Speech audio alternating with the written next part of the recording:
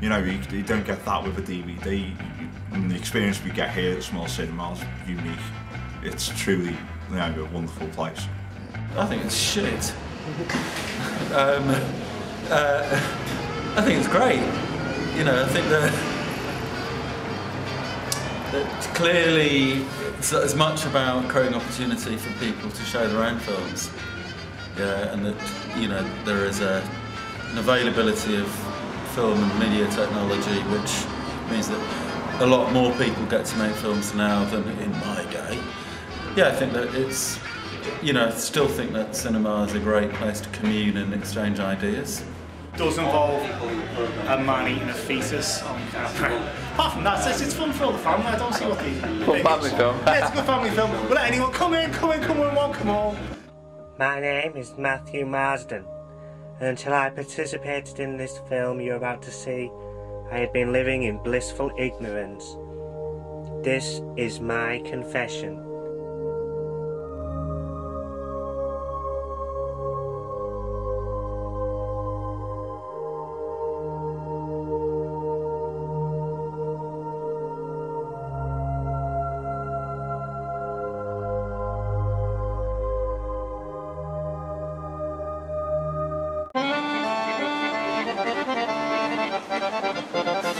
Probably best if, I mean, I haven't really, if you want to ask me some questions, it's probably best if you maybe send them across before.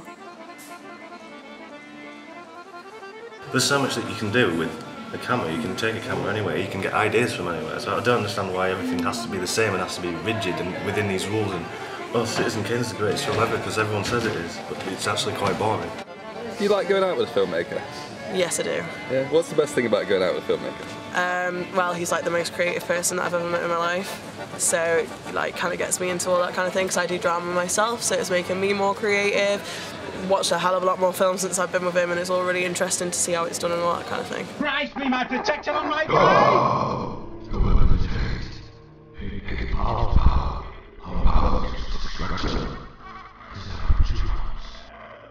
Creativity is sexy.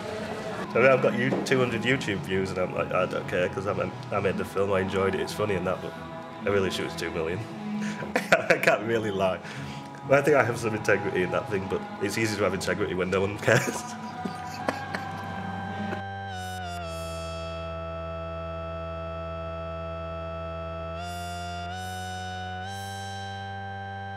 A lot of independent cinema now is still using the same rules as the mainstream, so I don't know.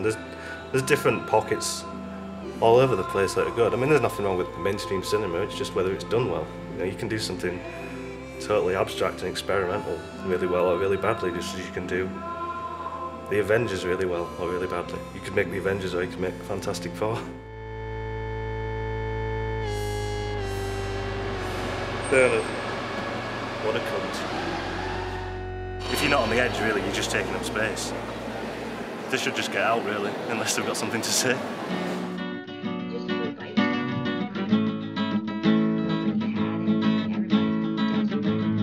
Usually when I was a teenager, when I was a kid, like, cinema was like my best friend. At least there are some people looking to make films that are different. At least there are some people dedicated to their art. At least there are some people who want to make a creative and cultural difference.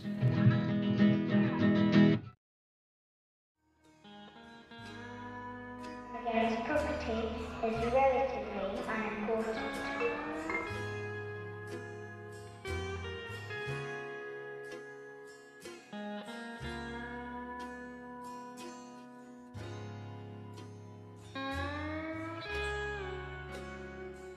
Dirk from the Merc.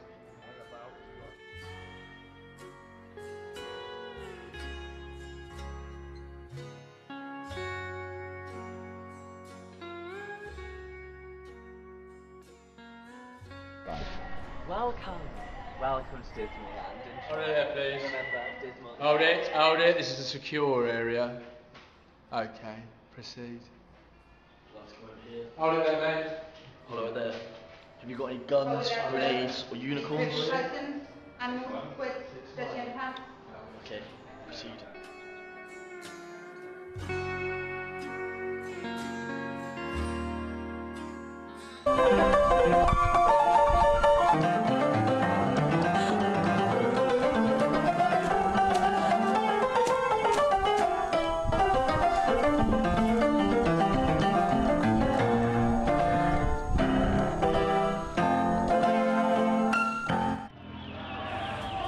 We noticed in Bristol there was film schools, there was university students studying film, but apart from on campus there wasn't really much of an outlet.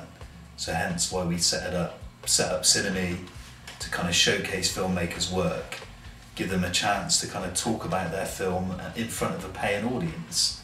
At the moment I sort of seem to be on this rampage of being against sort of mainstream cinema or commercialised Hollywood cinema. Yeah. Not because I disapprove of it in any way, but I just kind of bore with they just make the same kind of films. Today it's remakes, reboots, rehashes. What you know, I think it's like Hollywood playing safe.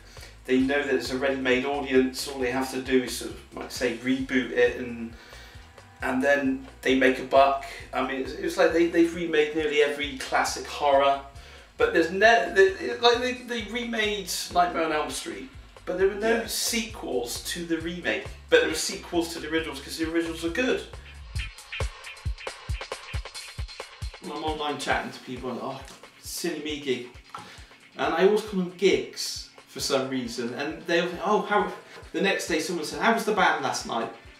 No, sorry, it was short films. I always call them gigs for some reason. I don't know why. Maybe there's a musical influence. What's his name? Tony Wilson. Tony Wilson, yeah, Factory Records. And he had that club, and his kind of philosophy was Hacienda. Yeah, it wasn't about making money necessarily. It was about a scene and an event and a good time, and that's it.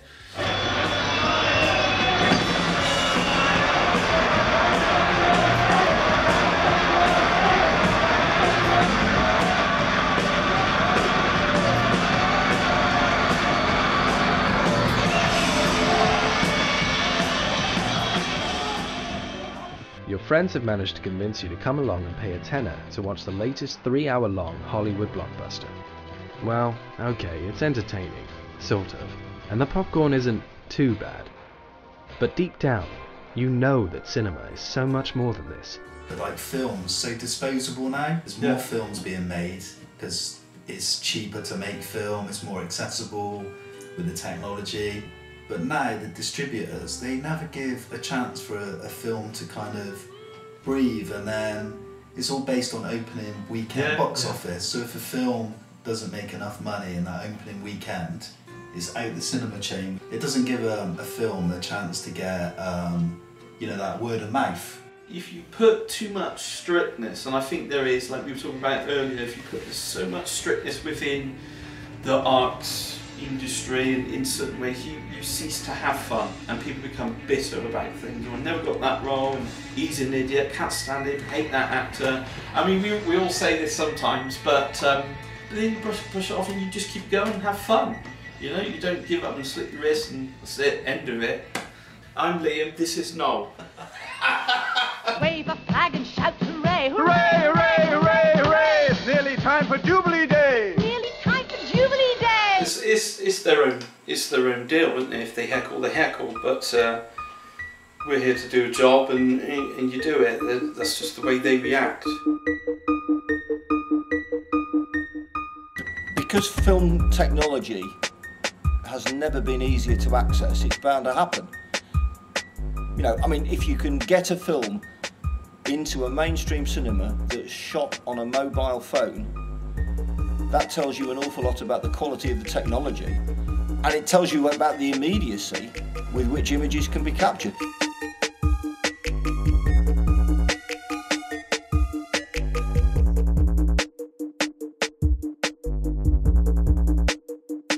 %90 of all the films released in, I think it was 2013-14, 90% of all those films were from independent and overseas filmmakers. 10% were from the home market and from the USA, and yet that 10% took 90% of the box office, and the others had to scrabble for the crumbs. I don't quite know how independent filmmakers can actually carry on without the likes of film societies prepared to get in touch with distributors, to preview screenings, to put them on, and then really to work hard to attract their audience and get them in so that these films can be seen.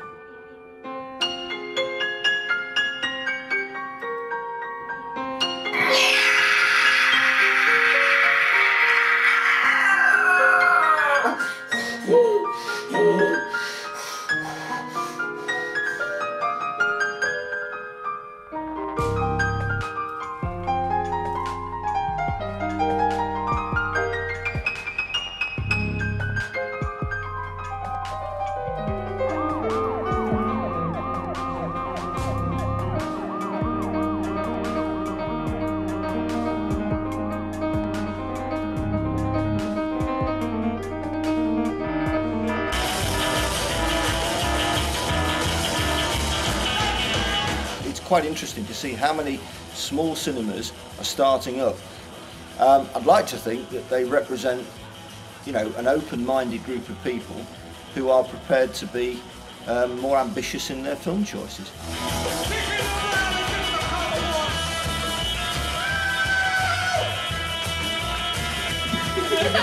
Pretty easy, right? Hines, I think it's coming for us. Oh my God! Jesus! Hey, fucking hell! It's wild! I'm out of it. Yes, love cinema, want to do something, wanted to be eaten by monsters, it's very important. Yeah, you think it's important? It's not true. It's an ancient order. What happened? There's people everywhere. They're everywhere outside. Where? They're eating people. They're eating people alive. See? That's what I meant. Do you believe me now? What's so great about Extreme Cinema? Diversity. No, the choice and the spontaneity of it and the beauty of it. Well, I like novelty and things that are not mainstream and looking at things from a different perspective and not getting the same old bullshit that we get on TV, Hollywood. So, hoping to see some of that tonight.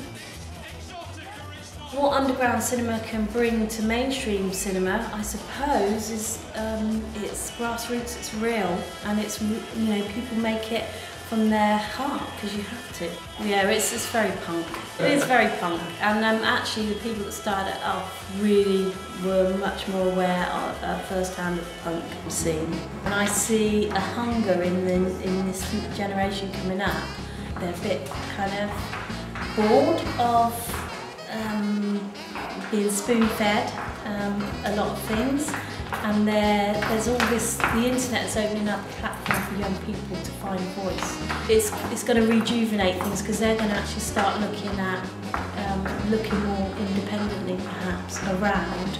I have to admit to being old enough to perhaps be one of those fit in an age bracket now where you start influencing the next generation, and yeah, I'm pretty keen to do that. I'm starting on my little one. She's been she's been involved since she was, well, since the start. Yeah, since she was 0. It's not legitimate. It's not institutional. It hasn't been validated. It comes from below. So, and that's what excites me. I don't like institutional top-down structures and things. Who are we fighting here? Is this a warfare? It's up to us to do what we can to change people's tastes. And Exploding Cinema is a grassroots style movement which is trying to do just that. The mainstream cinemas increasingly counter to petty interest in superheroes and stupid effects. Nowadays, they're not looking for new ideas. Now they're looking for franchises. You know, it's like Fast and Furious. What, 8 are we on now? You know, I mean, and that's not a film. You know, that's a franchise. We do already believe in the principles of DIY and a kind of punk kind of ethos. And we stick to our guns on that. It's just something that comes natural to us. Cocaine. I said, no. I'm just waiting. Okay.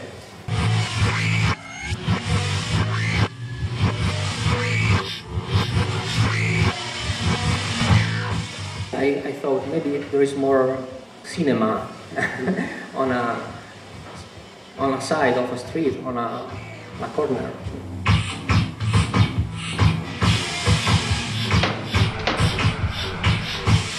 A combattere il crimine è uscire dal mare.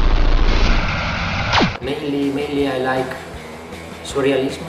I think, well, it was a great movement and really inspiring for everyone. I just nurture them. I give them nurturing that their parents never gave them or the friggin' teachers never gave them. I give them the encouragement to go out there and do that, you know, and hopefully by seeing these types of videos you go out and make something yourself. That is possible. I didn't know what the fuck I was doing when I made, you know, I didn't know what the hell I was doing when I made my first film. Constant error. But that's, you know, that's how you learn. There's no, you're not gonna get killed by it. You know, you're gonna become stronger. The more money you spend on a film, the worse the actual quality of the finished product. There's almost an inverse relationship between the two. And it does seem to me that if you have less money to operate with, you have to be a lot more creative and imaginative about what you choose to do. Any more questions? No? Okay, let's move it on. Thank you. One of the most important things of this episode is that the actors were found the morning of the film, of the shooting. Basically, all the people, they just learned the lines during the shooting. They were amazing. I found them the morning of the shooting and everyone for 5 hours in that place with me and it was amazing.